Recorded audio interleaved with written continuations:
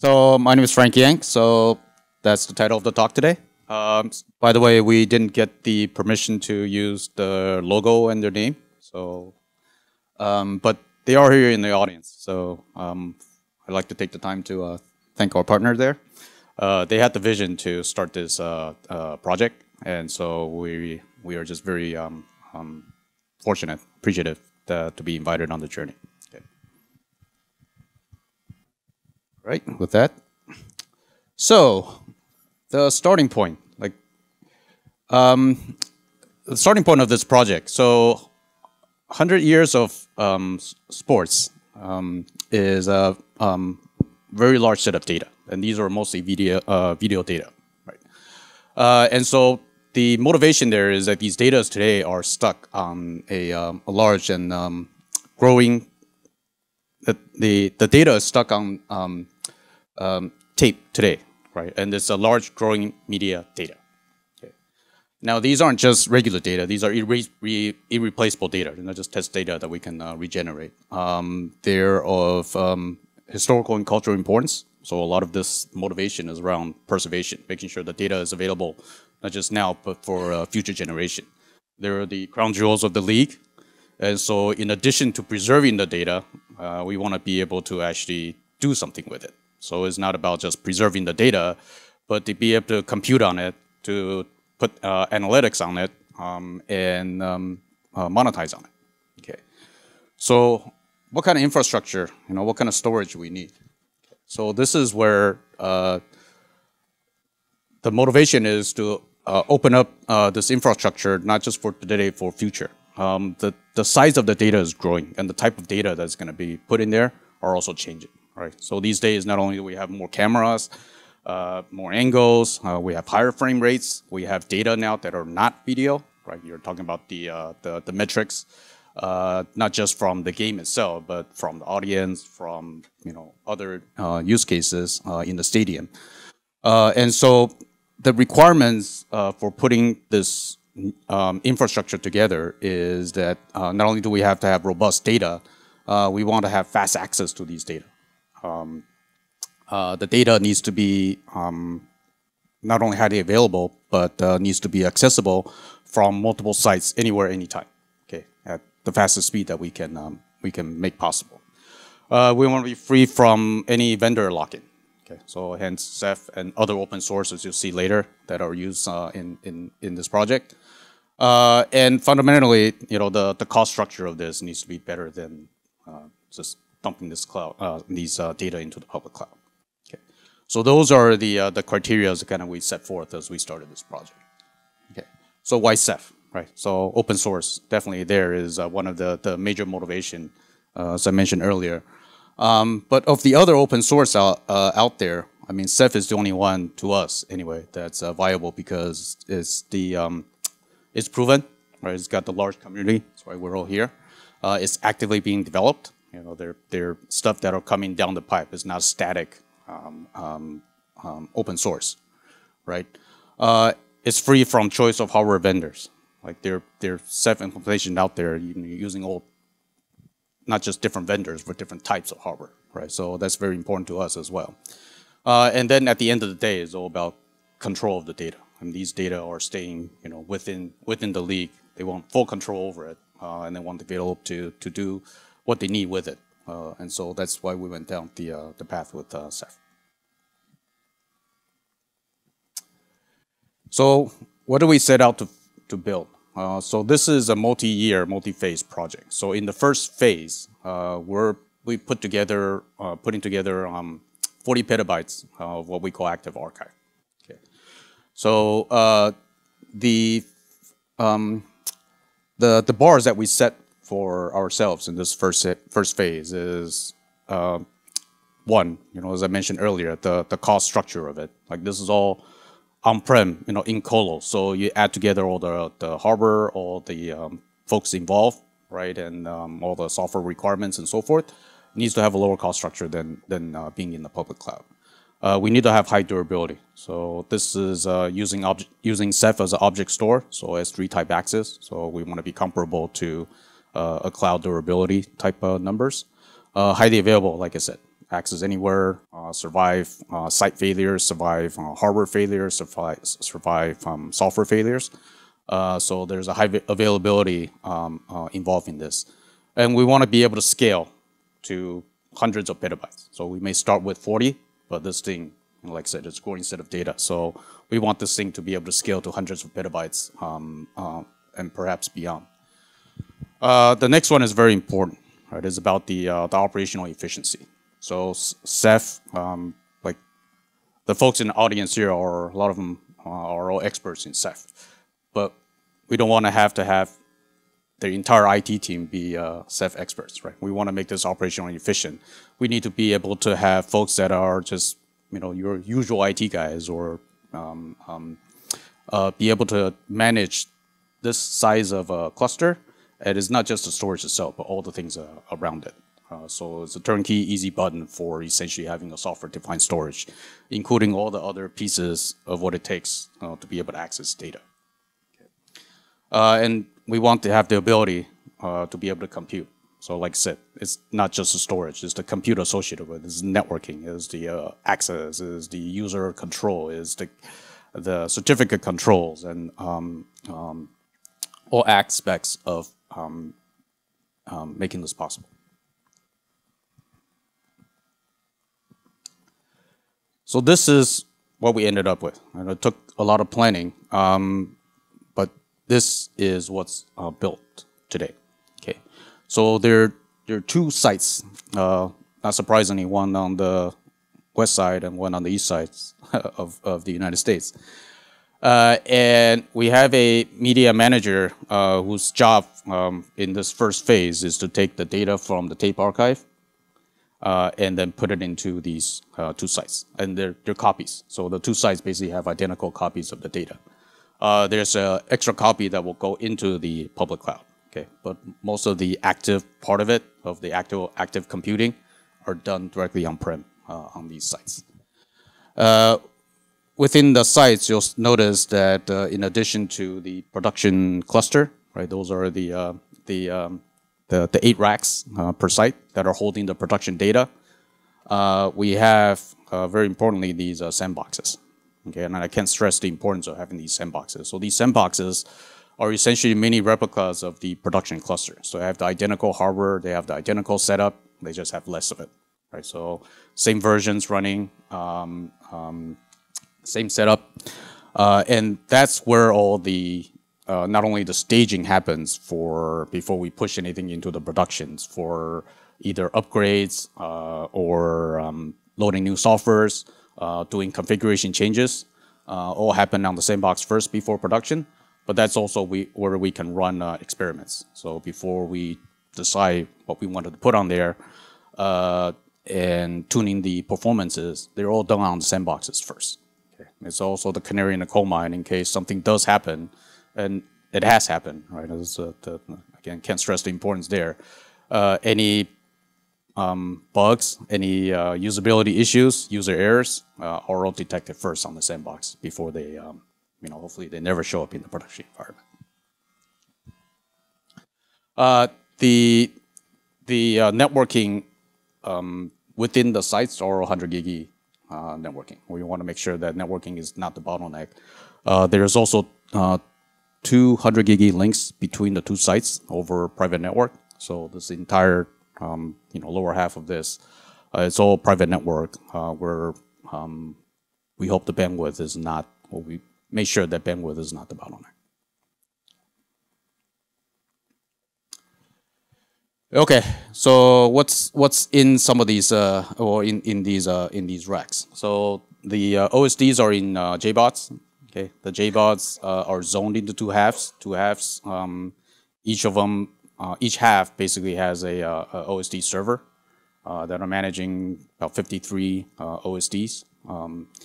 And then we also have within the clusters the compute nodes, which today are mostly serving the purpose of being the Rados gateways and the load balancers. Okay, and so when the racks are fully filled, and this is all planned out, right? So first phase is the racks are actually partially populated, but we've already marked out how many racks, the placements of the stuff as we upgrade. Okay, in fact, this year we're we're in the process of doubling the size, from 40 petabyte, to extent. Okay. And just some interesting facts. Right? So when these racks are fully populated, each rack is about 20 kilowatts. So that's about 40 refrigerators worth of power that's being consumed, on the rack.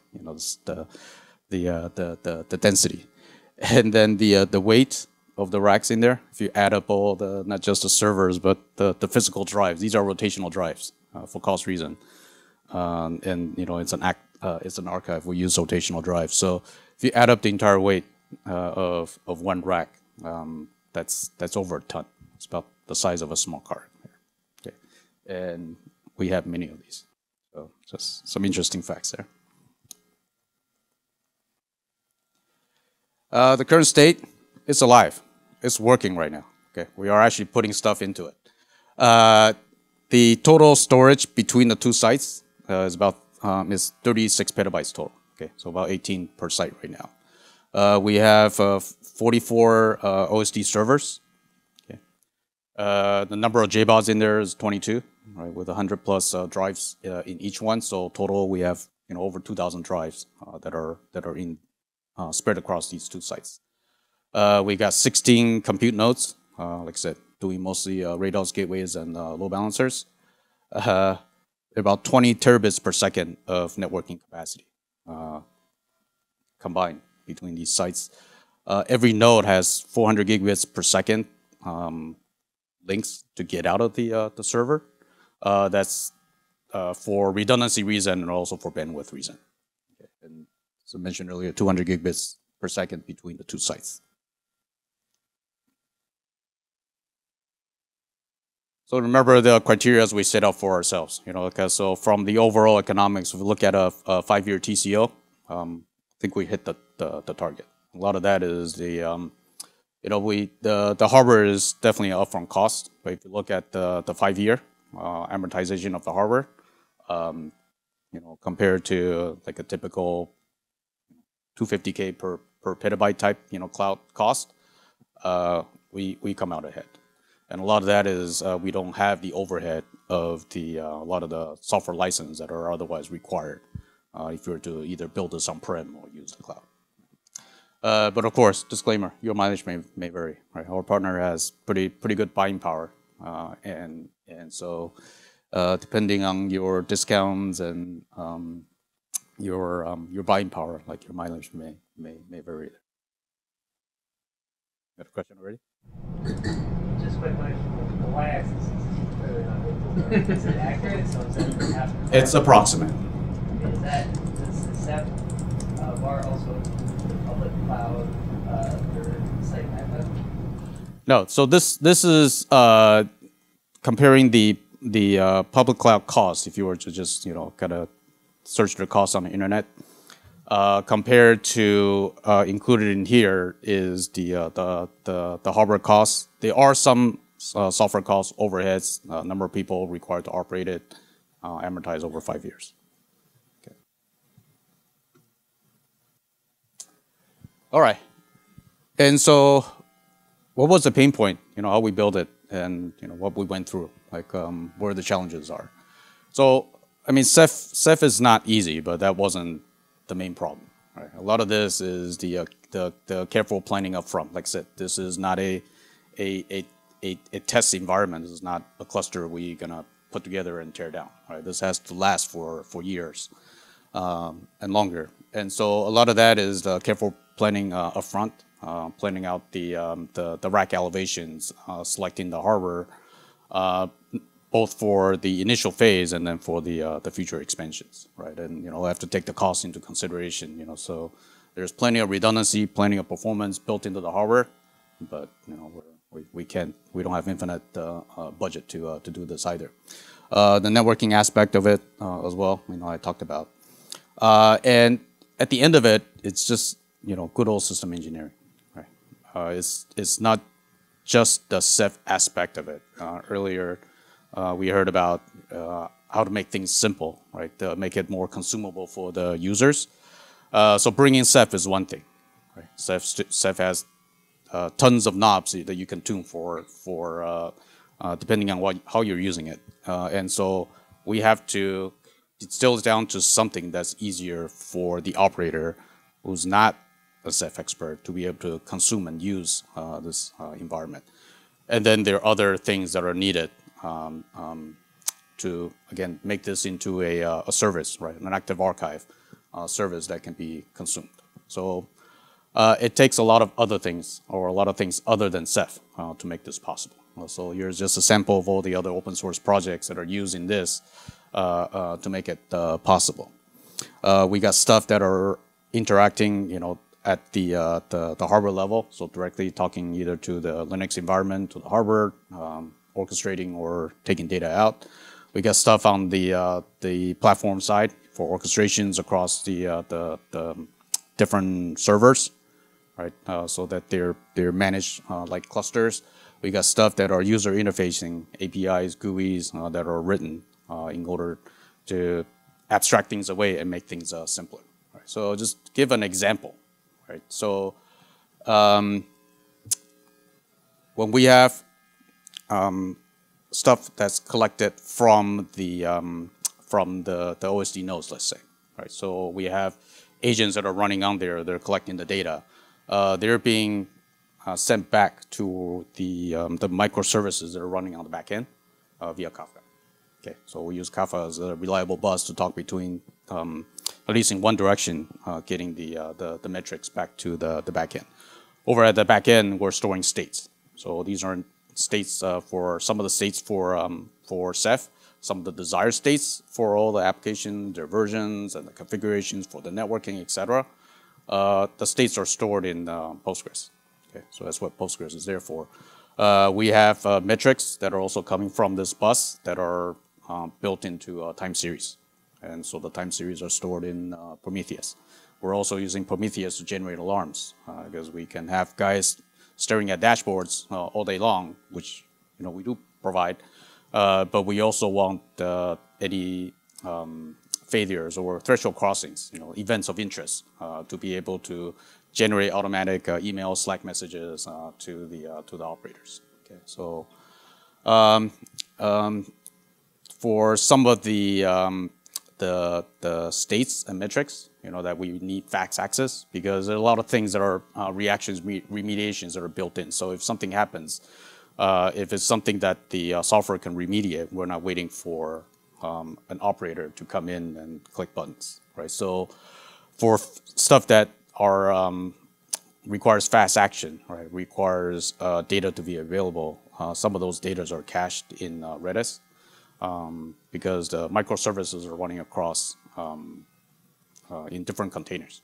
Okay, so just storing them in memory, accessing the memory isn't sufficient because multiple containers need to access data. So that's what the Redis caching is for. Okay. So that just kind of gives a sample, like I said, all the stuff that's involved to make this possible. And there's logic that's coordinating all this. Okay, so this is not just scripting and some guy, running scripts by hand. This is logic that's all built in. It's programmatic, and so we can do a lot more when we're using programmatic code like Golang to kind of tie all these open source together. So this is where all the determinations of comparing the discover state versus the desired state, does it match? Is it something I can remediate? Or is it something that I need to alarm and have person come in and be involved? It's the logic for like checking the Rados gateways, right? Putting the certificates,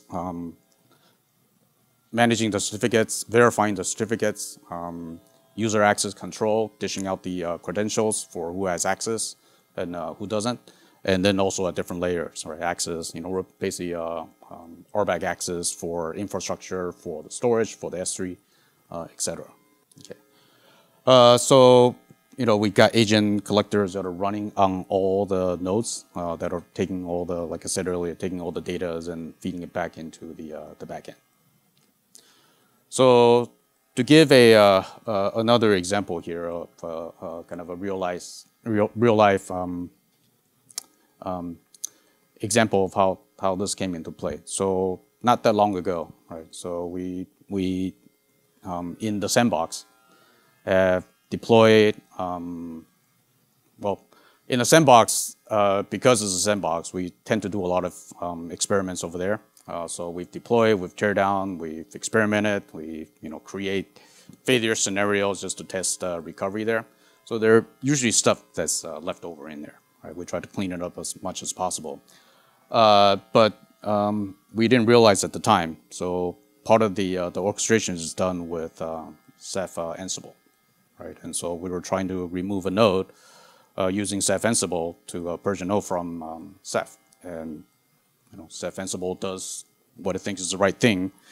It wants to purge the OSDs that are belonging to that Ceph node, but it doesn't query Ceph. It goes in there, goes to user lib, varlib Ceph OSD, and just look for the files in there. Assume, hey, there's all your OSDs. Let's go purge them. Or it turns out, like I said, there are stuff that are left over. There are OSD in there that are no longer OSDs, or worse yet, there are OSDs in there with tags that are already being used by other OSDs. And so it goes there and just say, yeah, OSD 9, okay, remove OSD 9, OSD 10, remove OSD 10. And so it ended up removing OSDs that are actually now belonging in other nodes. Perfect example, great use case for sandbox. But once we realized that, then it's very easy for us to go change the logic. This is where the power of using language like Go comes in. Right? You can compile quickly, you can change quickly, we can push these updates out quickly.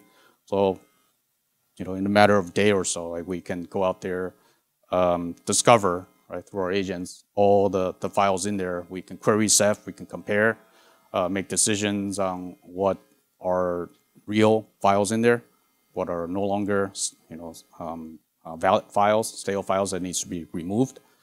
We add checks in there to now, okay, well, if you're going to purge a node, here are the OSDs that you think you're going to remove. Oh, by the way, before you remove it, let's run software to go compare against what's actually in Ceph before you go and execute anything. Okay. So these are the kind of things that the logic, again, that's tying not just the Ceph aspect of it, but all the other peripherals, all the other applications, the power of what these logic can do and are actually necessary if you wanted to operate reliably, long-term, and easily in this type of large environment, multi-cluster, multi-site type environment. Okay. All right, so as the wise Master Yoda would say, do or do not. There is no try. Okay. If you're going to do Ceph, you're going to use Ceph in the production environment, you have to be committed. Okay. Getting started is easy. Okay, making it robust, making it reliable gets to be more difficult, but you got to persevere through it. And once you get past that, then Ceph is a great platform. Right? It's great not just for storing media archive, but for general purpose storage. This archive I talked about is not only media. Like they use it for VM backups. They use it for any storage, right? And so it's a very worthwhile investment. Okay. System engineering, like I said, all the stuff besides Ceph, in terms of hardware, in terms of networking, in terms of other softwares and applications. How are you going to use it? How are you going to secure it? Like that's all important things. And again, they need to be planned out not just for day zero, but long term for where you think the clusters are headed. Okay. And then the automation, the smarts. Okay. So I think at any given point in time, we all become experts in some areas of Ceph or something. Because it's a bug that we're debugging or some features that we're writing, and then we move on to something else, and we forgot.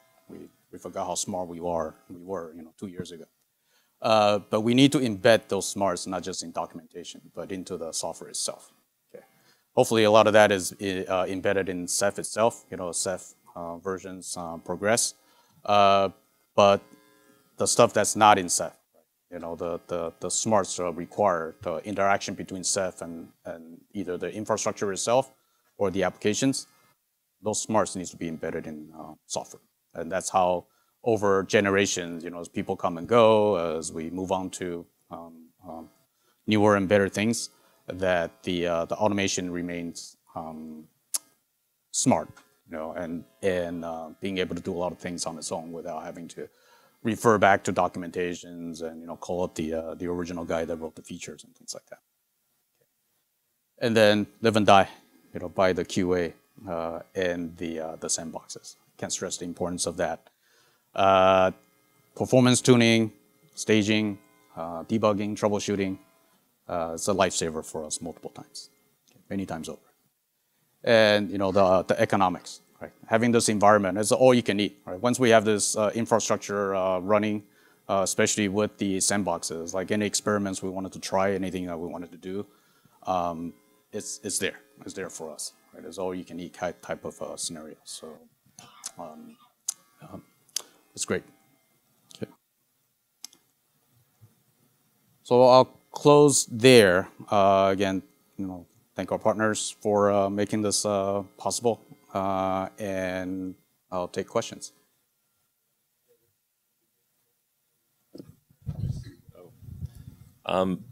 The tape to Ceph thing is interesting. What was the business justification or reason to move things that you said are the crown jewels off of a media like tape onto Ceph? Well, so tape. Those of you who have dealt with tape, I mean, it's an aging industry, right? The hardware are harder to come by. The upgrade cycles are tough. And the whole upgrade process is crusty at best. Okay, so the motivation there is, if you leave it on tape, how much life does it have? Okay, so that's one of the major justification is that, well, if you don't do it, there's actually a non-zero chance that the data may not be there anymore years from now. Okay, then it's just the economics of, okay, well, comparing tape to rotating drives and the economics of that, and so that's how it was justified. Yes. About how you did the performance tuning for the cluster. Did you end up with like an 8+3 erasure coding? Yes, thank you. So I forgot to mention that. So in the production environment, the erasure codings were 8.4. Okay, so 50% overhead.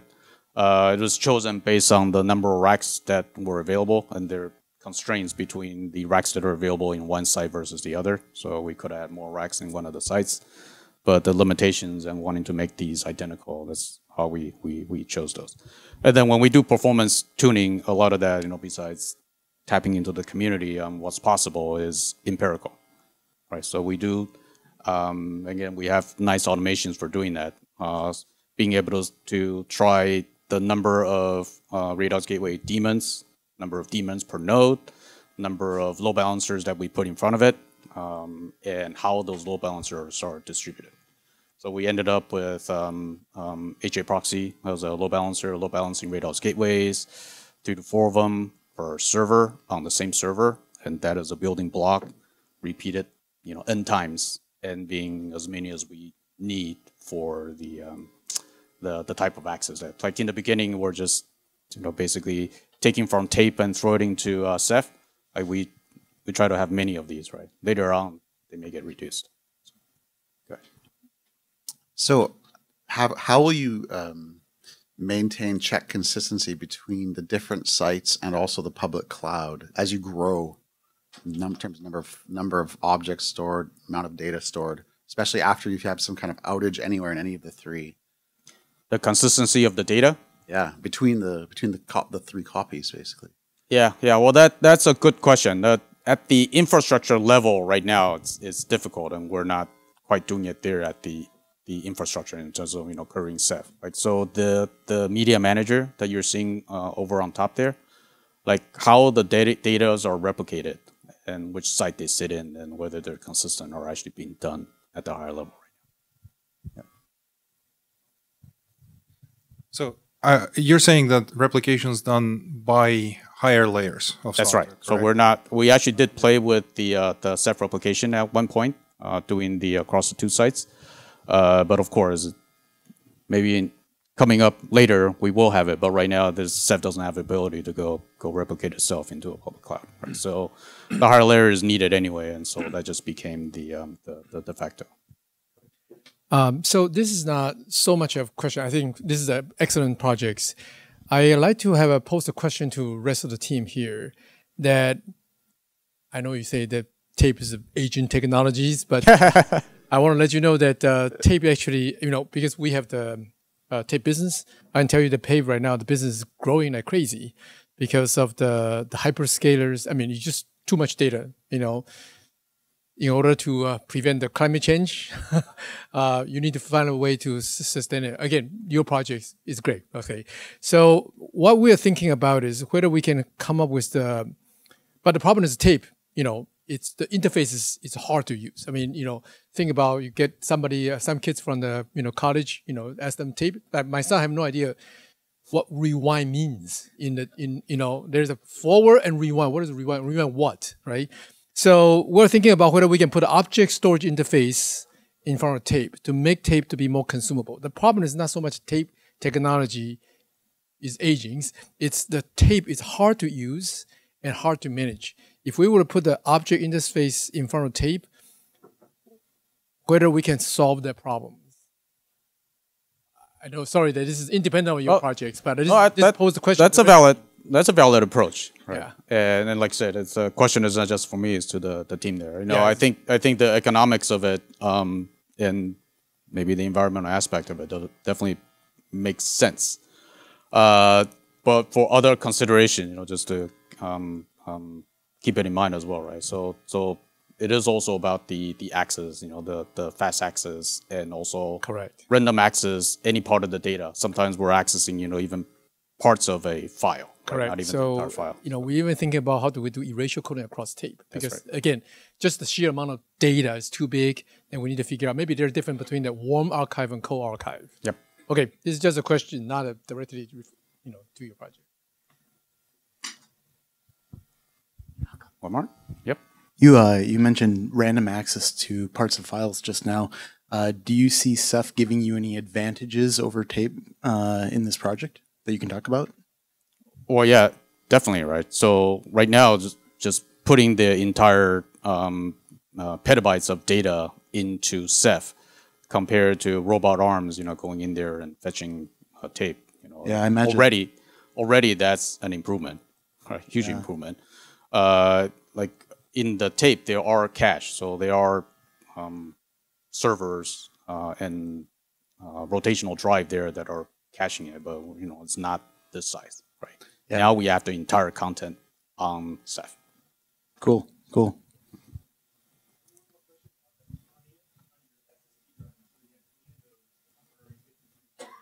Right.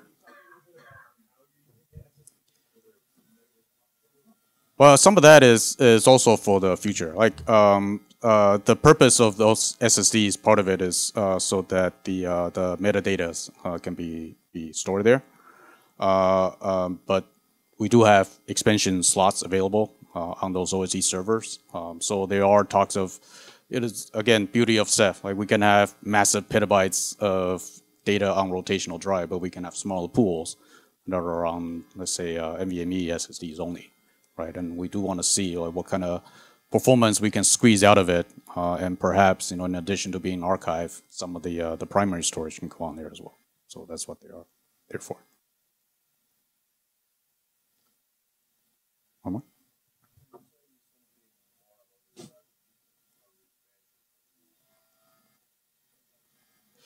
more. Well, so some of the tests we do for reliability is to protect against failures, and so we do try to mimic things like a hardware failure or drive failure. And the project has been around for a couple of years now, so we do actually have real hardware failure and real drive failures in production environment that we had to go resolve. Okay, so I don't have the numbers in terms of the actual how many nines if we were to tally up all the run times and and the number of times that we encounter issues, but we haven't had loss of data in the production environment. Right? So. Okay. Thank you very much.